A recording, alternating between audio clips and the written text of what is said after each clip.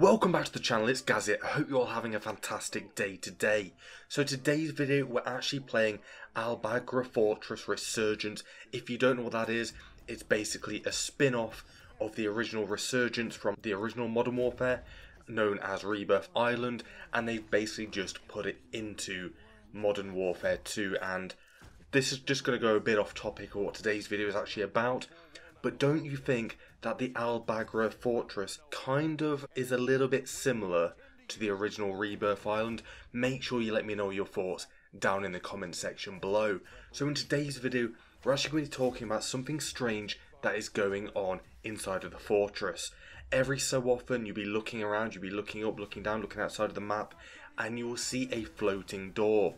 And it's actually happened numerous times, numerous matches. I've actually gone ahead, restarted my game, restarted the whole entire application, restarted my console, come back on, and the floating doors are still there. So just in the background I will be pulling up the doors that you can see in the background. So this is just a few of them, but they're actually all over the Al-Bagra Fortress. So if you have spotted any and you're probably wondering what they are, then make sure you let me know down in the comment section below if you've seen one and the location of exactly where they are, because I'd love to go check them out. This kind of has some resemblance back to the original Cold War release with the original Warzone. If you don't know what that is, basically what happened is a load of doors kept dropping down from the sky inside of Verdansk, and it was basically a bit crazy, a bit random, but all the doors kept dropping down. But once again, the doors are back, but this time inside of the fortress.